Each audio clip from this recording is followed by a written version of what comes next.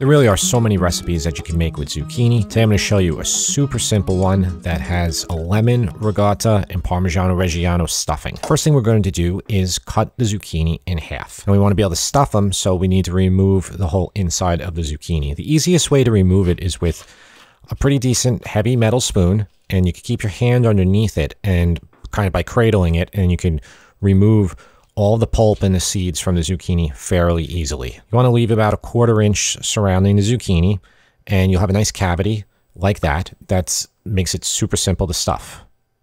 All right, so there they all are. Let's just put them off to the side for a second and grab our garlic. Take a couple cloves of garlic, and you know, this might be dictated by personal preference, how garlicky you want it, but about 2 or 3 cloves will be good. And take the back of your knife, hit it, and then you'll be able to remove the skin very easily, like that. And then you're going to slice it. And then you can take those sliced pieces, and then you can cut them up more into a mince. If you want to use a garlic press, you could use that too at this time. But you want to cut up the garlic fairly small. We're going to arrange all the zucchini both side up, and I'm going to put a fairly decent amount of salt on them right now to put them in the oven. You could drizzle a little bit of olive oil on top too. So we're going to cook them in the oven for about 20 minutes on about 375 to 400, just until they get soft. While they're cooking, let's grate up the Parmigiano Reggiano cheese. And I'm going to grate up about a 1/2 cup to 3/4 cup. This doesn't have to be critical here. You could grate up more right now. You're going to need more to finish at the end, so you know, grate up more or just save your block on the side. Parsley, about a 1/2 cup here. If you don't like parsley, don't use it. Maybe you want to use basil instead, but I really like the freshness that parsley adds to the dish. So I'm going to mince it pretty fine and put it right off to the side too. Get your heat low to medium low. Basically low, and put in about a 1/4 cup of olive oil. I'm using extra virgin here, but regular olive oil would be totally fine too, and very appropriate. Put that minced garlic in there, and we're going to bring out the flavor of the garlic into the oil. By cooking the garlic in the oil, we're going to mellow it a little bit right here, and we're also going to distribute the garlic flavor into the oil. If we don't put the garlic in the oil, and we just put it straight into the ricotta, it will tend to be a little too strong. So there's our zucchini cooking in the oven. So the garlic only took about 2 or 3 minutes on very low heat. I'm just going to put it off to the side now and going to remove that burner. Big glass bowl.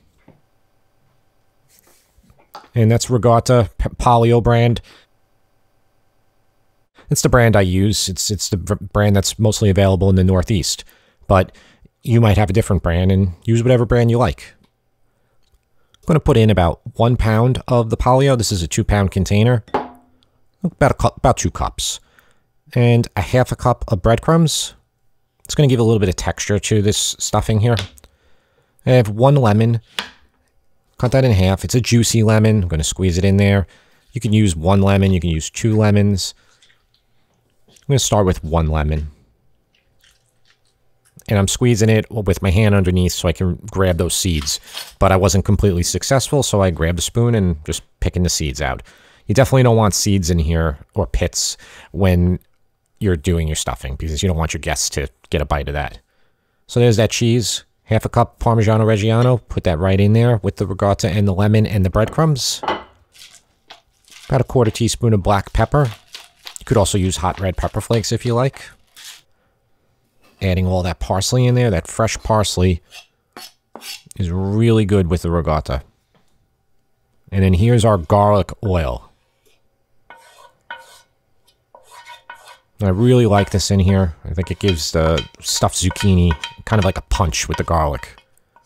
All right, so we're going to mix all this up. You could also use lemon zest in here if you want. That would be great too. It might actually be even better than using all the lemon juice. So I mixed it all around. I'm going to taste it. I want to make sure that this stuffing is really, really good before we put it into the zucchini. And it's okay, but you know what? It needs a little bit more lemon flavor. So I'm taking that lemon that I already cut and I'm trying to get any remaining juice out of it. And there's not so much left. So I cut up another lemon and squeeze in the juice of a whole nother half in there. Get it to the amount of lemon that you like in there. Don't go overboard if you don't like it. You know, use what you want. So mix that up one more time and then give it another taste. And it has right amount of lemon, but it needs a little bit more salt. So I'm going to add that kosher salt in. Probably about a half a teaspoon here. I want this to be perfect before I put it in the zucchini, because I'm not really going to have a chance to season after the stuffing is in there. And once I'm like really, really satisfied with it, then, you know, then we're good to go. So here's those zucchini. They're very soft and pliable now, and they're very hot. So we don't want to stuff it right away when they're piping hot like this. So I'm just saying, just wait a second. And once they cool enough, then you can get the stuffing in there. And I'm spooning a couple tablespoons into each, maybe a quarter cup. And I'm trying to evenly distribute it. If you don't have enough stuffing here, you can add just add some more of your ricotta. That's all you have to do. You don't have to match all the other ingredients, but just add a little bit more ricotta. It worked out for me perfect, where, you know, just worked out. So I'm just going to spread all that stuffing in with a spatula. I'm using like a silicone spatula, but you could use a wooden spoon, a metal spoon. It tends to work well with the silicone spatula because it doesn't stick to it. And I'm going to turn my broiler to the low setting. You could also use the high setting, but keep it at the low setting and on the medium rack tends to work well. I'm going to sprinkle some breadcrumbs on top.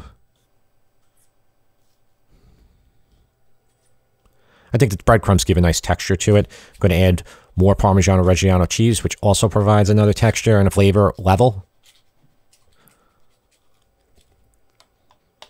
And just a drizzle of olive oil. And I'm just putting regular olive oil, and I just cut the remaining half of that lemon to slices, and I put them on the sheet because, you know what? It just looks okay. It makes it look better. We're going to get them in the broiler for about 5 to 7 minutes. It's not going to take long to cook at all, and we want to watch this while we're cooking it. We don't want to mess around. But look at that. Nice toastiness, perfect color on that stuffed lemon ricotta stuffed zucchini. And I think about 2 of them is a good serving. Maybe a little bit of lemon with it. A couple wedges of lemon would be perfect. Tear off some parsley or some basil for garnish. I think that looks nice. Or you could just serve all these up on a big platter.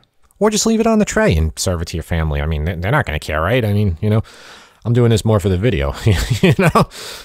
But I think it looks really good that way. Whatever really good extra virgin olive oil you have, now's the time to put it on top. Just a nice drizzle of that. And then grab that block of Parmigiano Reggiano cheese again and just get it all over it. I suggest serving this like as an appetizer, not as a main course, but it could be a light main course too. Thank you for watching. I appreciate you watching, and I will see you next time.